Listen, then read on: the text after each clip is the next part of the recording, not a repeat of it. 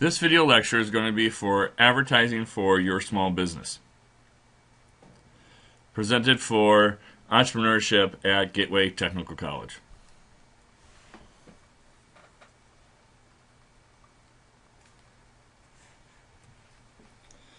First thing we need to discuss is looking at the topic of setting a budget. Many business owners make mistakes with controlling their costs.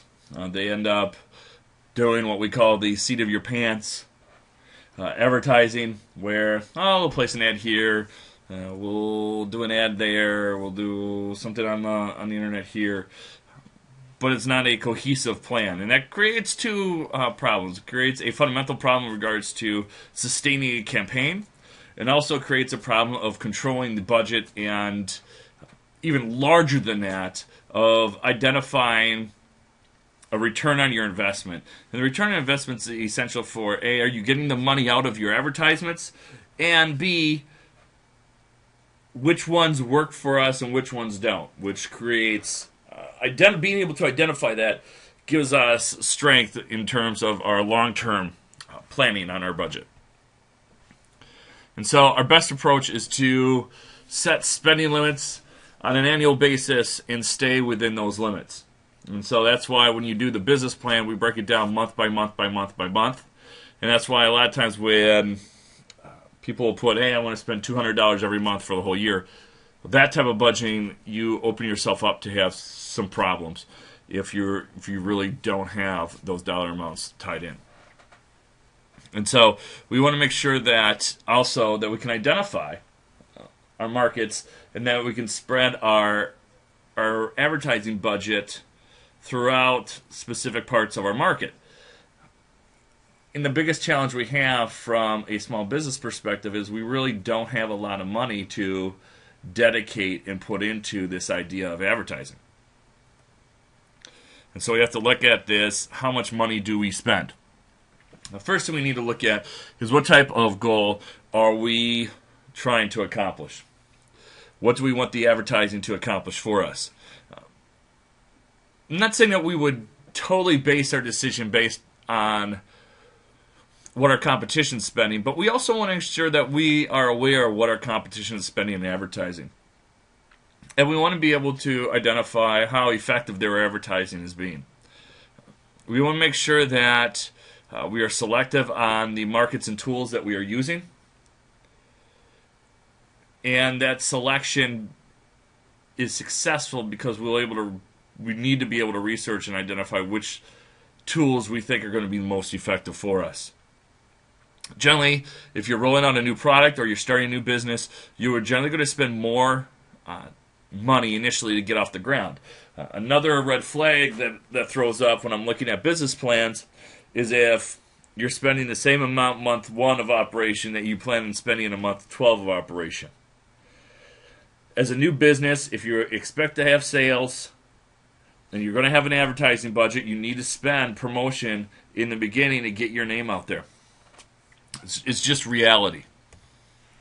And so we look at what are the 4 levels of advertising. And what we mean by 4 levels of advertising is who are you gearing your advertising towards. And so we look at your existing customers. 40 to 50% of your budget should be spent on your existing customers. Or what we'd also, that's really for most businesses what we consider our primary market. Then you're going to take your serious prospects, people that may not be customers, but they would definitely be considered hot leads for us. We want to put that market at 25% of our budget is going to be geared towards those people. And that easily defined as our secondary market. Our casual prospects, they're not quite customers yet. They may not be serious prospects, but they do fall under a market that we might be looking for. That might even fall under what we might have called a tertiary or third level market. We want to give 15 to 20% of our budget to our casual prospects.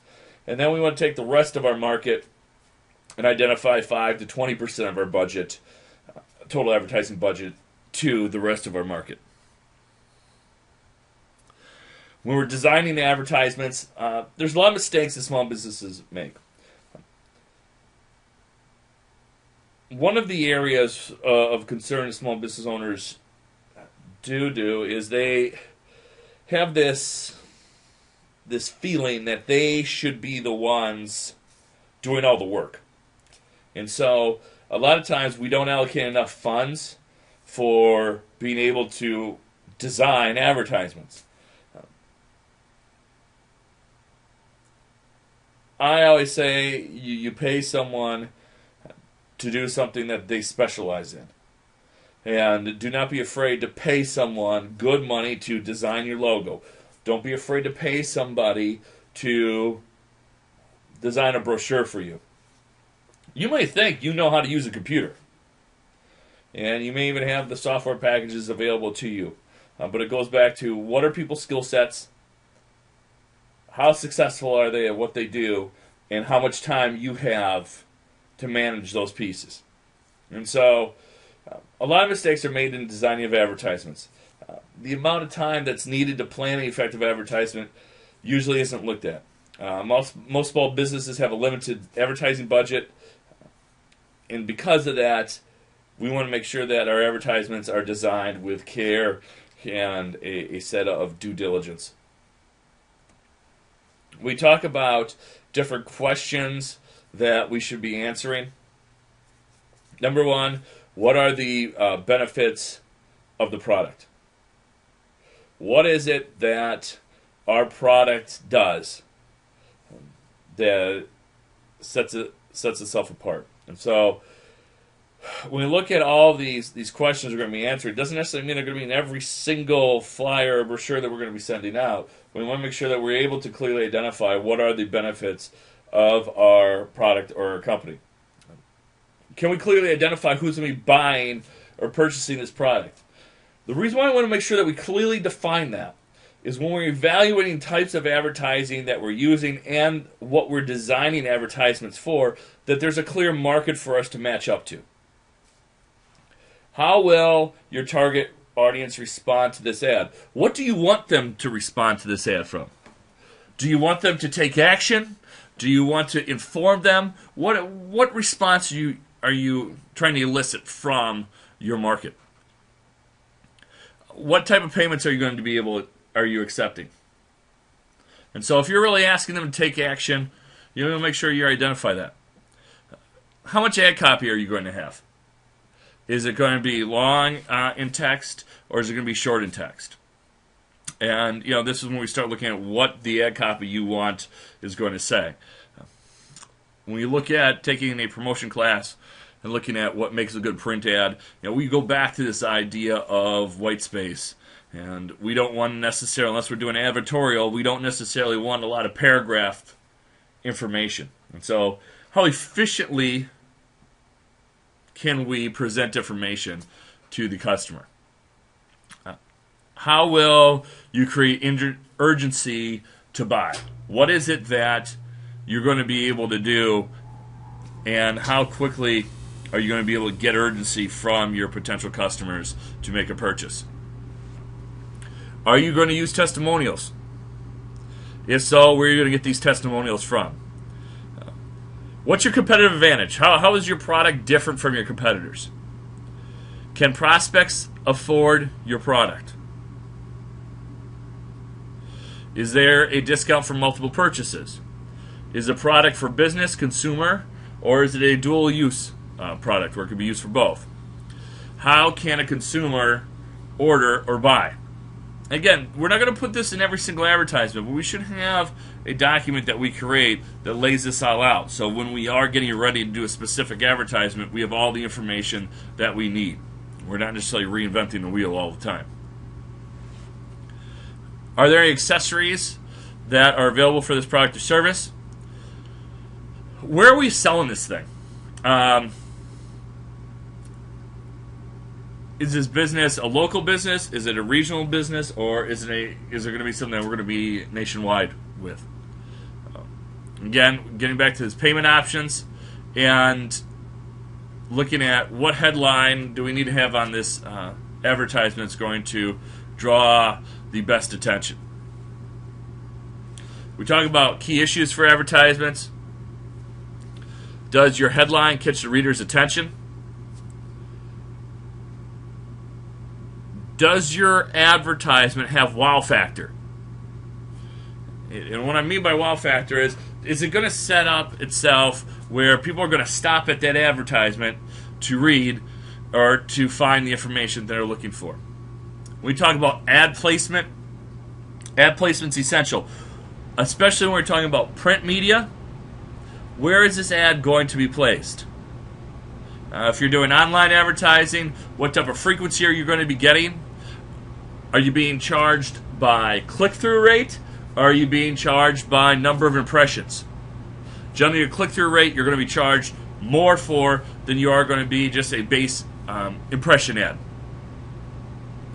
And then, what type of advertisement is this going to be? Is this going to be more of an advertorial, where it looks like an actual article? Or is this going to gear it along more of a traditional advertisement? When we talk about evaluating competitors' advertisements, first we need to make sure that we know the placement of our competitors. Where are they placing ads? What media outlets are they running their ads in? Who's seeing those ads? And so the next thing you do is, once you evaluate those ads, what market are your competitors going for? What target market are they going for? Do you then identify the frequency of the ad placement? How often are they running advertisements? And then breaking down what traditional media is your competitor using versus what non-traditional media are they using. Are they using billboard ads? Are they using television? Are they doing radio? What is their mix, their promotional mix? And how do you rate the effectiveness of your competitor's advertisement? Now, just because your competitors are doing a billboard doesn't necessarily mean you should do a billboard. You want to make sure that you can look at, okay, this is what they're doing, this is what I think is effective for them, and maybe they're doing some things that aren't effective.